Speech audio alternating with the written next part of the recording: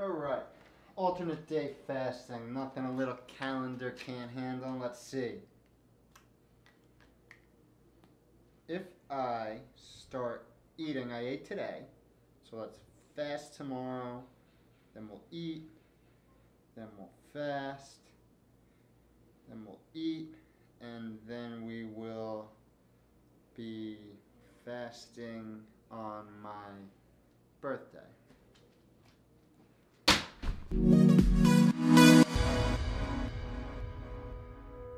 Guys, what is up? Welcome to another week of How to Health. My name is Kevin. I run liftandbalance.com, where we dive into various health topics in weird and interesting ways. So, this week, you saw in the intro, we are talking alternate day fasting. And we're going to make some assumptions here that you have a little bit of a background of fasting, or you probably wouldn't have searched this topic in YouTube, or you also would have watched some of the previous videos where we dive into the basics of fasting, the intermittent fasting field guide, and some interesting research. A couple of weeks ago, we looked into early time-restricted feeding. I will link all those previous videos down below, or you can check them out, or most of them, the important ones, up in the cards above, so we could get right onto this topic. Alternate day fasting. There's no fancy words here, or there's no reading in between the lines. It's literally what it says it is. Eating every other day. You eat a day, you fast a day. You eat a day, you fast a day, you watch the magic happen. Expelliar hormesis! Well, we'll get to the magic later. So what really spurred this video was some recent research that just came out, a very interesting randomized control clinical trial on alternate day fasting. But first, let's talk about why you may want to care about intermittent fasting and what it's trying to do. So, intermittent fasting, prolonged fasting, is a way to mimic calorie restriction. Now, calorie restriction is exactly what it sounds like it means. Taking your baseline of calories that you eat, say 2,000 calories a day, and eating 1,700 calories a day. Forever. Calorie restriction has shown many benefits from a longevity and health span perspective in animal models. But who the hell likes to eat less forever? That's no fun. So what did we start doing? We started working in different intermittent fasting protocols that can help mimic the biological and physiological effects of calorie restriction without actually restricting calories and keeping track of everything in, a little secret calorie restriction notebook. You have them too, right? Okay, just making sure. So, along with increasing longevity and health span, intermittent fasting has shown to move many biomarkers in the right direction in terms of healthy aging and longevity. This includes blood glucose, insulin sensitivity, lowering cholesterol, decreasing oxidative stress, improving cardiovascular health, promoting our cellular recycling program, autophagy, yada yada yada yada yada. A ton of good things. That's why so many people are hopping on this fasting train. No, okay, I won't do my conductor hat. So, let's look into this particular study that was just released at the end of August 2019 around alternate day fasting. Now, this randomized control trial had a total of 60 participants. They were broken up into a control group and an intervention group. The controlled group just lived their lives normally. The intervention group went through the alternate day fasting protocol. Now, the definition of alternate day fasting as it applies to this study is 36-hour periods without food. These are your fast periods. No calorie liquids, foods, anything.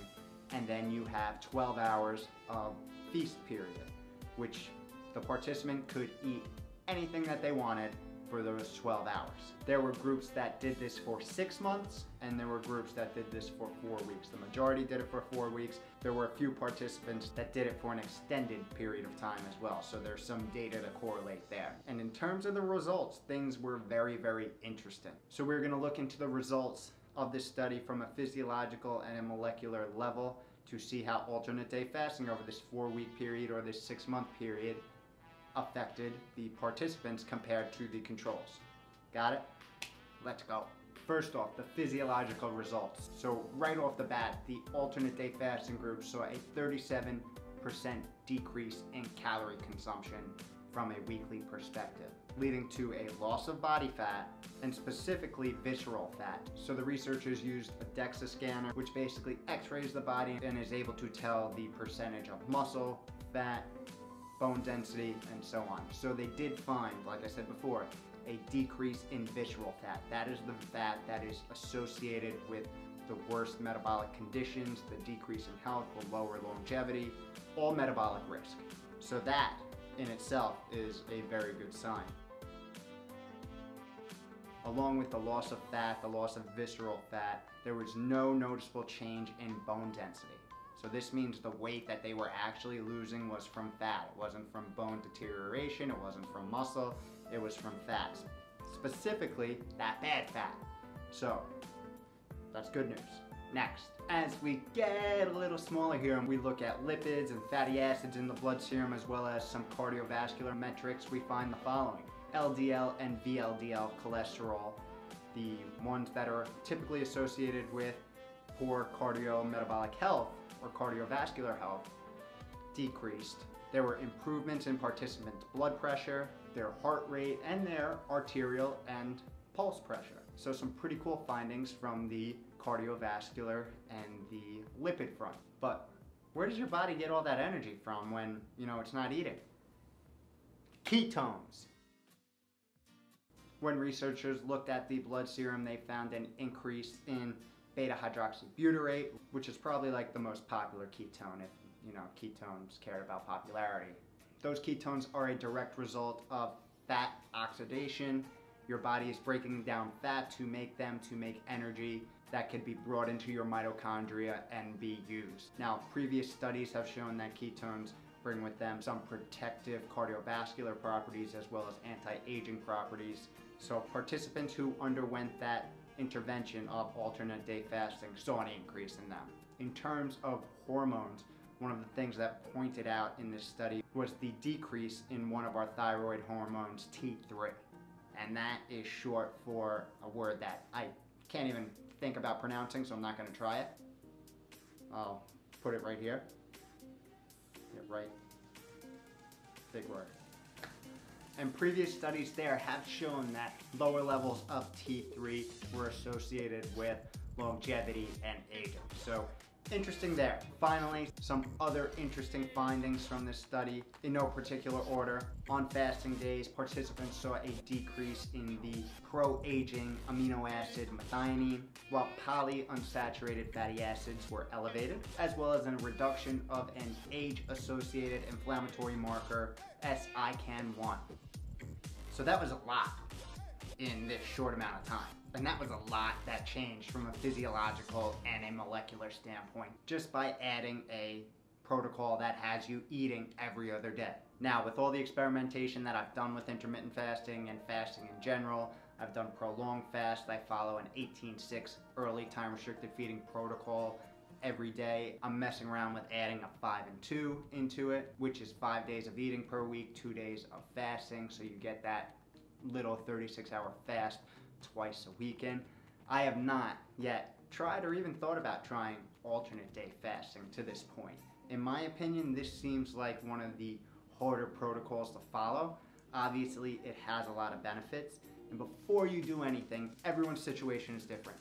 The research I just went over, the participants were healthy, middle-aged, non-diseased adults. Not saying you're not healthy, and you're definitely younger than middle-aged because when you look at you, you're awesome, you're glowing.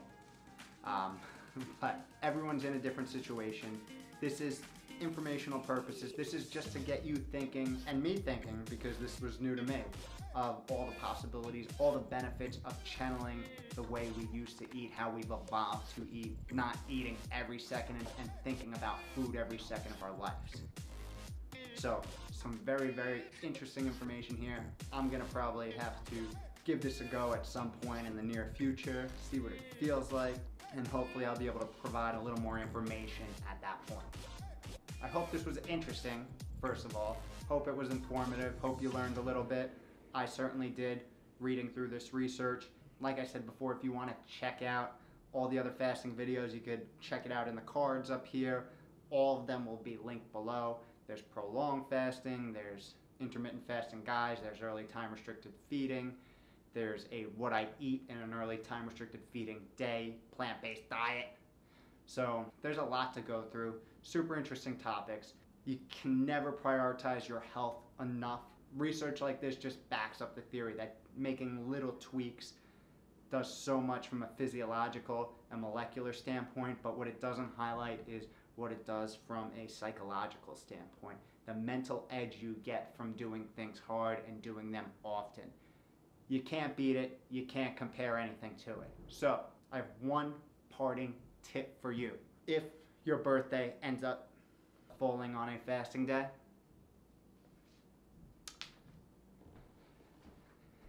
you got to give your cake to the dog. That's it.